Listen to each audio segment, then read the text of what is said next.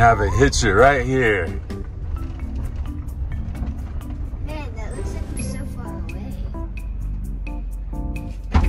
Hey, thanks for the lift, man. Where you going? I'm going wherever you're going. We're going to the goodness. All right, let's go. We're going on a goodness adventure. Let's go to the goodness. Woo! So what is your goodness for today, Rose? Oh gosh.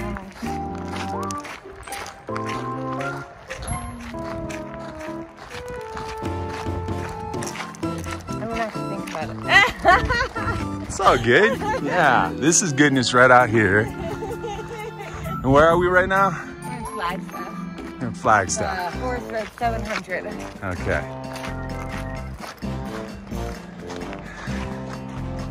And this goodness in the morning. Yeah.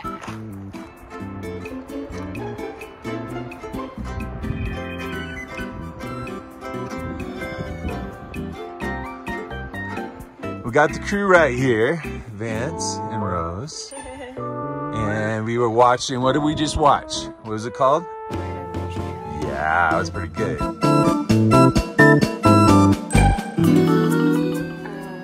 Everybody eat donuts. Everybody All eat right. donuts? That makes you happy.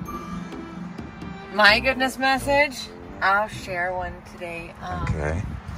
I feel like in light of everything that's going on in this world that we need to separate from all the madness and all the judgment and all the stigma of what should be done and what is right. If you see somebody who's not wearing a mask, don't judge them as an evil person or somebody who's trying to get you sick because they may have some kind of condition like asthma or COPD or autism, or maybe they're deaf and they want to be able to read lips. And so it's really easy to get stuck in judgment and judging people.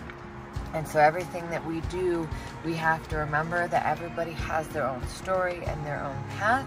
And so let's try to separate from those judgments. We are not God. We do not rule anybody else, and we have no place to place judgment on them. Just love. The love right out here in Flagstaff.